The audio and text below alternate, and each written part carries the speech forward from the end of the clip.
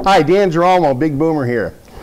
I'm going to pass a little message about dollars and cents, and I hope to educate you a little bit about what's going on with our money in a big sense, not in fine detail.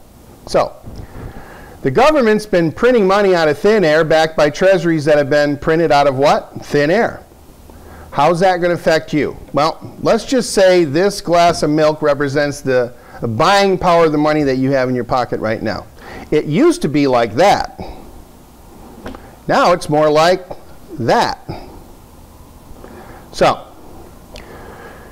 this is just a little about it. This here is the money that they printed out of thin air to buy treasuries that were printed out of what? Thin air.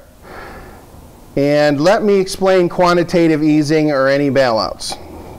The government essentially is taking the buying power of our money and putting it in that fashion. Now, they're going to print, in the first round, it was $600 billion. Now, by fractionalized reserve lending, that means for every dollar that they have, they can loan out 10. So $6 trillion were infused into the economy.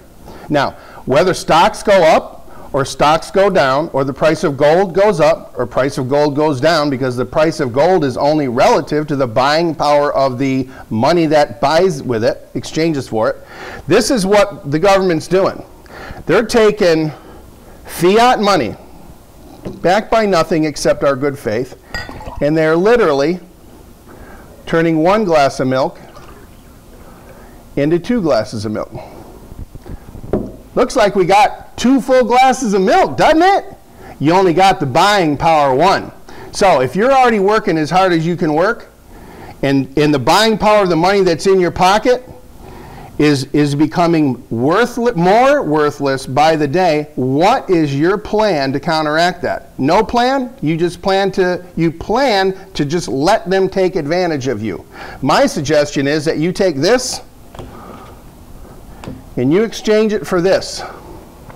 This here is gold from KB. This is KB Vision. This is a 1 gram Kinnabar grade gold ingot.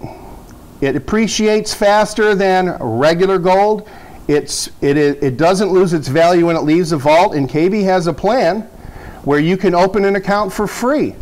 No maintenance charges on top of that.